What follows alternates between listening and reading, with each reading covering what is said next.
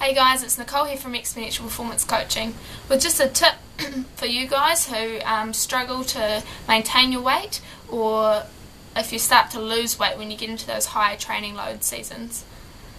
So the most important thing for you guys is that you're eating well around training, alright?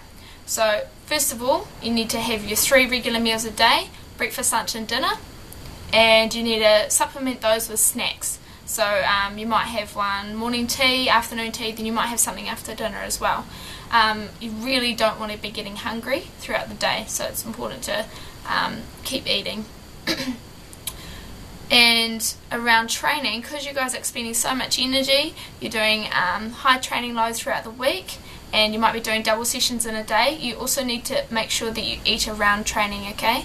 So eating before training, unless you've got a specific training that Maddie or Nick has told you not to eat beforehand, and especially the most important thing is eating afterwards, recovery nutrition. You need to get something in the 20 minutes after you exercise, and then you need to have a meal within 2 hours. So say I finish my run at 10 and I really want to go jump in the shower because it was a hot day, I've sweated lots. Now I've got to go and have my snack, then I'll go jump in the shower, then I'll sort something out for lunch. It's got to be within 2 hours.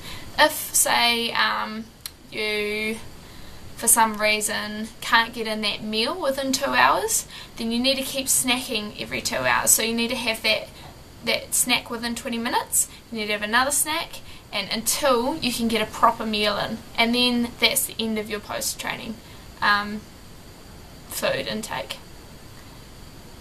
So eating regular meals throughout the day, eating snacks, and then thinking about what you're eating around exercise is really important. If you need any more than that to keep yourself at a stable weight, then best to talk to Whitney or I, because it sounds like you're going to need a pretty tailored sort of a plan. So keep it up, and hope that gets you through.